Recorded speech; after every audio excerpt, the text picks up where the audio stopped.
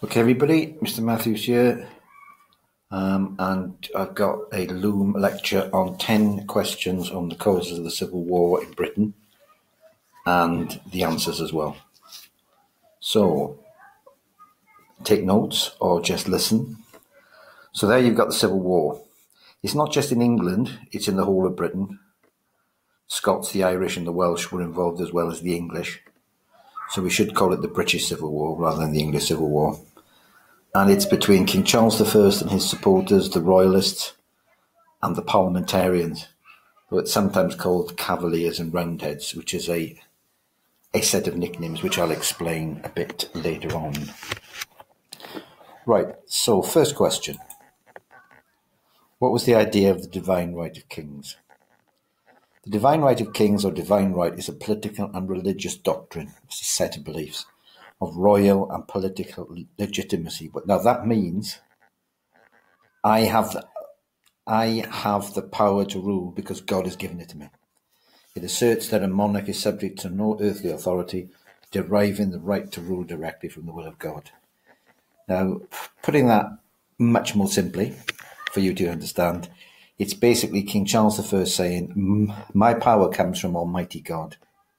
You can't get greater than that. And therefore, I am God's chosen on earth, and I can do whatever I like. I can arrest whoever I like. I can shut down Parliament when I want to. I can make people pay taxes when I want to. I can administer the church in a particular way and ensure that churches look a certain way rather than a different way. All of this I can do because my power comes from God. Now, if you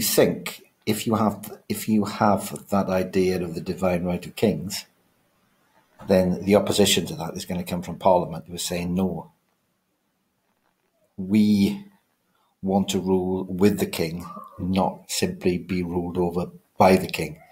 We want to share power with the king. We accept the authority of the king, but the king should respect the authority of Parliament. But if you've got somebody who believes in the divine right of kings, they're not going to do that. And there's going to be conflict between king and Parliament. So that is one reason for the Civil War. If King Charles had not believed in the divine right of kings, there's a chance the Civil War would never have happened.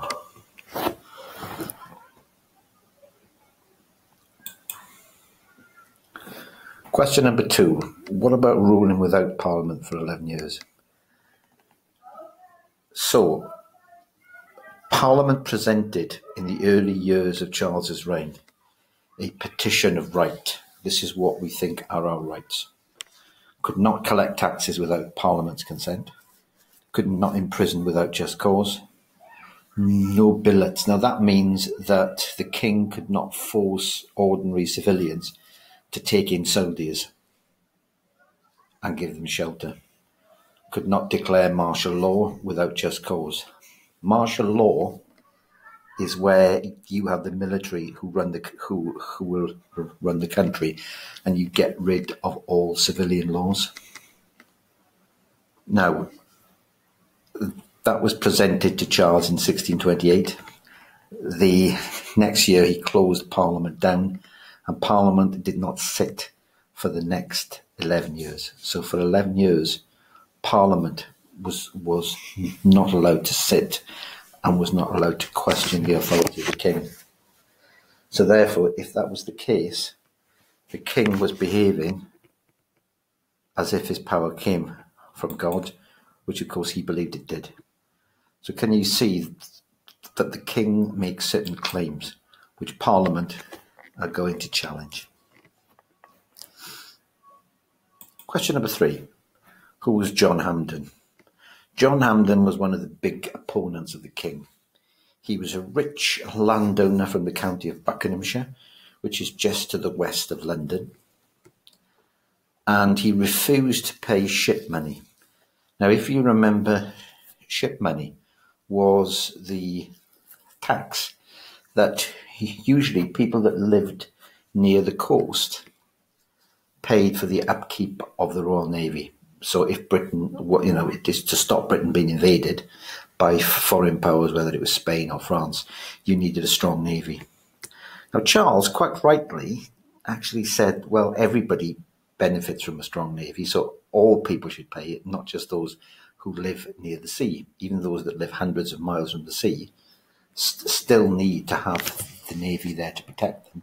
So therefore, they should pay for the navy. So it's not that the actual ship money tax was that unreasonable, but that Charles insisted on people paying it without bringing Parliament back to explain. This was when Parliament was absent. This was during the 11 years when there was no Parliament. And that's what John Hampden complained about. John Hampden could have paid for the Royal Navy probably on his own because he was so rich. It's not that he couldn't pay, that he refused to pay the ship money and actually went to prison because of it. It's because of the principle. He believed, and if we go back to the Petition of Right, he believed that the king could not collect taxes without Parliament's consent. If Charles had brought Parliament back, then probably Hampden would have said, well, fair enough. The ship money is a reasonable tax and I will pay it and other people should pay it. But Charles insisted, no, people should pay this tax and I'm not going to bring Parliament back to ask them. People will just have to do what they're told and they'll have to pay the tax. Hampden thought that this was wrong and he went to prison because of that. So it's the principle that you should not be forced to pay taxes unless you have the consent of Parliament.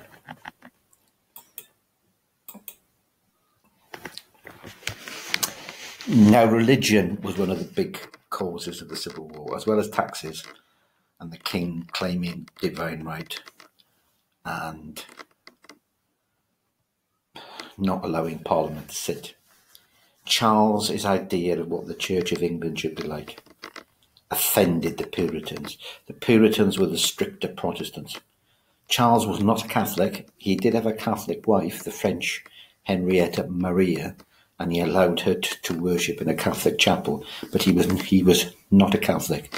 He was a strong supporter of the Church of England. He was the head of the Church of England, as of course had been all monarchs since Henry VIII. But he favoured a style of worship that the Puritans did not like. And the man who supported him with that was Archbishop William Laud. Archbishop Laud said that churches should be made as beautiful as possible. They should have candlesticks upon the altar. The altar should be railed off from the rest of the congregation. He believed in something called the beauty of holiness. To go into church was a really wonderful experience with the candles and the music and the stained glass windows and statues. All of this meant that you could communicate with God much better than if it was a plain church. The Puritans regarded that as going back to the Catholic faith. They believed that Archbishop Laud was a kind of secret Catholic, and they even believed the king may have been a secret Catholic. Or certainly they thought that Archbishop Laud was pushing the church back towards the Catholic faith. In fact, he wasn't. He still supported the Protestant idea. He did not accept that the Pope in Rome had any authority at all. But he did believe in this idea of the beauty of holiness. The thing you must understand is, we live in a society today where you can worship like that, you can worship in a very plain way, like the Puritans did, or you could not worship at all. You could not attend a church from one year to another. It wasn't like that then. King Charles believed that it was his right and his duty to oversee the Church of England. That was his church. And he had a particular vision of the church, which was tied up with the ideas of Archbishop Laud, and therefore that is how people should worship. It was not a matter of saying some people can worship like this, other people can worship more plainly, as the Puritans did. That is not the issue. This is how you should worship. End of story. There's no arguments about it. There's no, this type of worship is for these people, this type of worship is for another people. The idea of religious toleration, the idea of giving people the freedom to worship the way they want to, it is a modern idea. It was not around in the 17th century.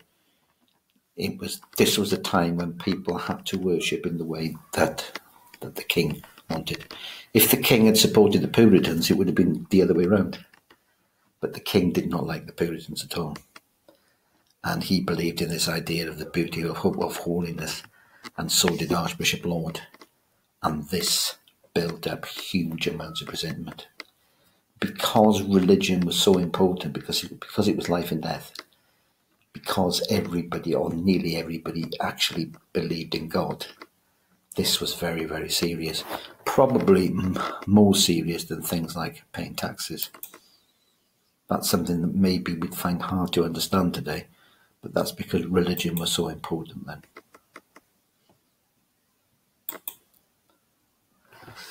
Question number 5. Why did Charles offend the Scots? Well, this was one of his biggest mistakes. He actually ran the country reasonably well for those 11 years without calling Parliament.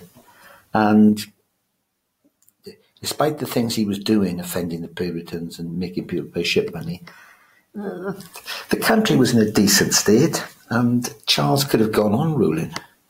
But he made a terrible mistake. The same religious changes that he was bringing to England and that the Puritans disliked, he brought to the Scots. Now, the Scots idea was very near to the Puritans in England. And when Charles suggested in 1637 that they should use the Common Prayer Book, which was used in English services, the Scots went wild. The Scottish Protestants were absolutely furious.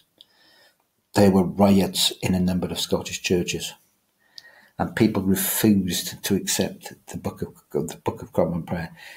Some people even set the book on fire and said, "This is what we think of King Charles's book." Now, Charles couldn't just allow this to happen, and as a result, he would have to bring the English army to attack Scotland, and Scotland would defend itself, and therefore England and Scotland went to war. By 1638 to 1639, England and Scotland were at war over the prayer book, and this is why it causes so much problem for Charles. He needs extra money to pay for the war. Wars are expensive. You need to pay money on weapons. You need to pay the wages of the soldiers. You need to give them food and actual weapons to use in battle. So therefore, he had to recall Parliament. And when he recalled Parliament in 1640, those parliamentarians who had been complaining about the king for the last 11 years, and even more back to 1625, when Charles ascended the throne after the death of his father James, they all now came together. If Charles had not offended the Scots, if he had just offended English Puritans, there's a possibility that the Civil War might never have happened, because it was that involvement with the Scots which meant that Charles had to go to Parliament to get extra money in taxes, because England and Scotland were at war with each other.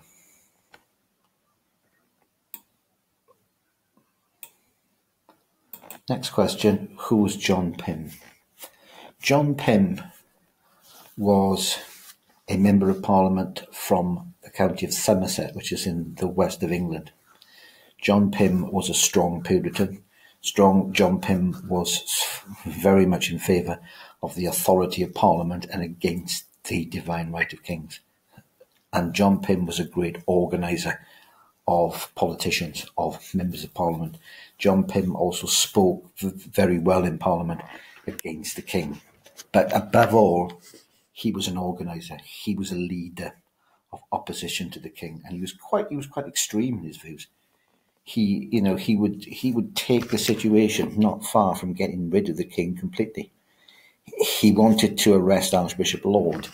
He wanted to get rid of all the changes in the church all that fancy stuff, the candlesticks and all that, he wanted all that smashed, utterly destroyed, and a plain Puritan church is brought back. So he was a major enemy of the king, and he was going to be extremely important in organising opposition, organising those who opposed the king.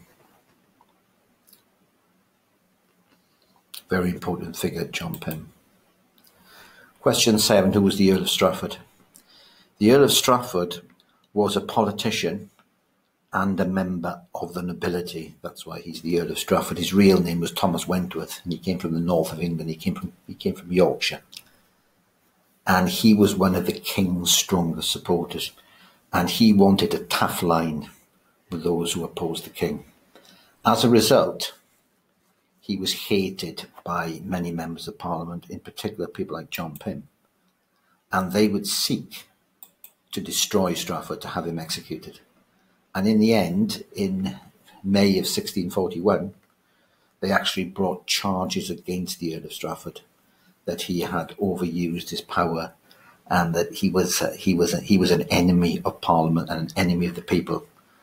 And they forced the king to actually sign his death warrant. And as a result, the Earl of Strafford was executed. His head was chopped off. The execution took place in front of a huge crowd of people on Tower Hill in May of 1641. In a sense, getting rid of the Earl of Strafford was getting rid of the king's right-hand man. That was a real reduction in the power of the king by getting rid of the Earl of Strafford, because the Earl of Strafford was so important in putting together the king's policies, and in supporting the idea that the king ruled through divine right. So again, we come back to this thing about divine right. The Earl of Strafford is saying to the king, yes, you rule by divine right, so be strong and do exactly as you want. Archbishop Laud, who was also a political figure as well as a religious figure, he's saying to the king exactly the same thing. You must ensure that churches are like that, and you must come down hard on the Puritans. One thing I forgot to mention when I was looking at Archbishop Laud, by the way, is that some Puritans who opposed this were sent to prison, and one of them, a man called William Prynne, even had his ears cropped, which meant that his ears were almost cut off inside prison as a punishment for attacking Archbishop Laud, and therefore by attacking Archbishop Laud, attacking the king. Archbishop Laud was also put into the Tower of London. He wasn't executed until a few years later, but he was also put into the Tower of London. So by 1641, by the middle of 1641, the king had lost the support of the Earl of Strafford. The king had lost the support of William Laud, the Archbishop, because he was in prison. The king was now in a much weaker position. And John Pym wanted to reduce the king's power even more. He didn't want to kill the king. He didn't want to get rid of the monarchy. But he basically wanted to have a king who would do exactly what Parliament wanted. He would rule in name. This is King Charles I. But the people who really ran the country would be Parliament. And by reducing the king's power, that's what John Pym wanted to do. So by getting rid of Archbishop Laud, putting him in prison in the Tower of London, and executing the Earl of Strafford, you would take away the king's two strongest political and religious supporters. And by doing that, you weakened the power of the king tremendously.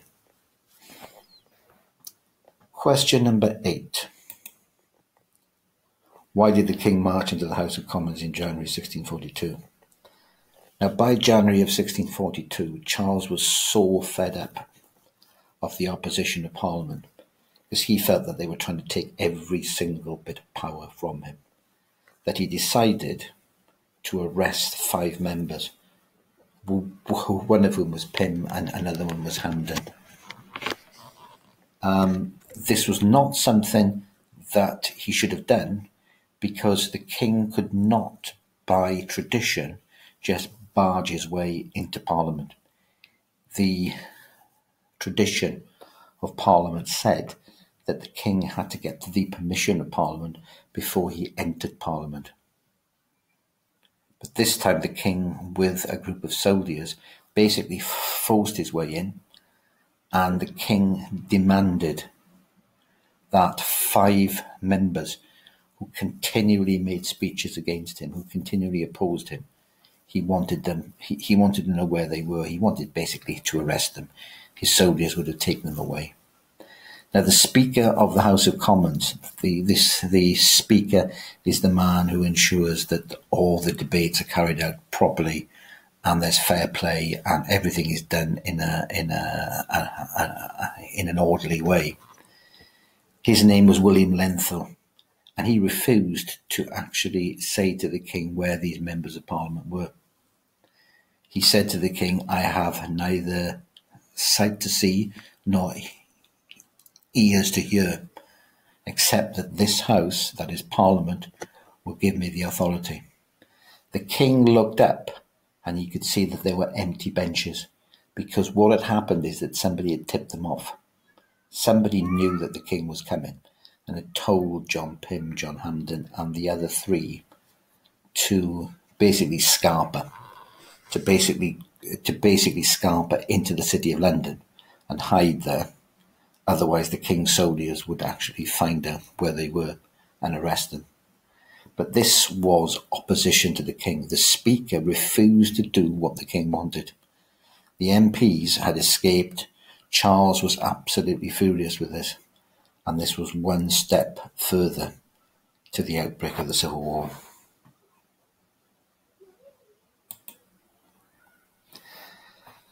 Now, when the Civil War started, later in 1642, we say that on the one hand you have the supporters of the king, who are called the Royalists, and the supporters of Parliament are called the Parliamentarians. But they do have nicknames as well. The supporters of the king are sometimes called the Cavaliers. This comes from a Spanish word, actually, and it basically means those who are eager to support the authority of the king. And in actual fact, if you go to the origins, it was those who supported the Catholic Church. Now, the king did not support the Catholic Church, but the Cavaliers, unfortunately, became a nickname, and there's my battery running low. Sorry. As a result, it actually created this atmosphere where they thought that the king was a secret Catholic. The Roundheads referred to some of the apprentice boys in London who supported the Parliamentary Army, and they had kind of skinhead haircuts. They had their hair cut very, very short indeed, and they became known as the Roundheads. So that is the origin of Cavaliers and Roundheads.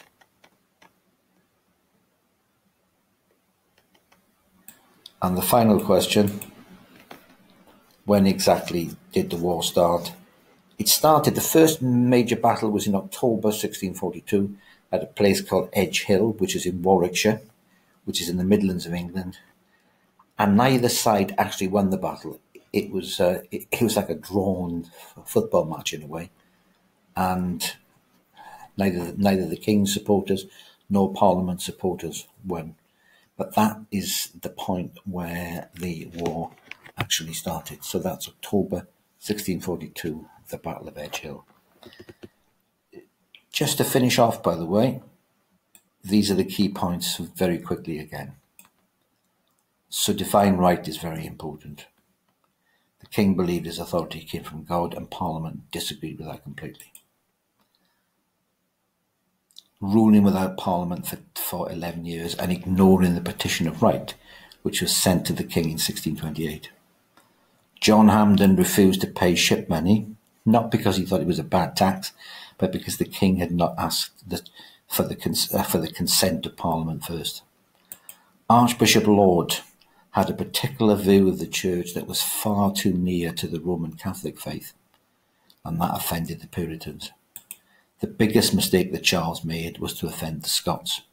If he hadn't done that, he would not have needed to recall Parliament, because by recalling Parliament, because he needed extra money through taxes to pay for the war, that put everything into the hands of John Pym, who was able to lead the opposition to have the Earl of Strafford executed, Archbishop Laud put into prison, and then the king's authority really taken away. And when the king tried to reassert his authority by marching into Parliament, he actually made it even worse. And that led to the beginning of the conflict in the summer, and then ultimately into the autumn. The actual war probably started in the summer, but the first major battle wasn't until October. And that, again, as I've said, is the Battle of Edgehill. There we are, everybody. Thank you for listening.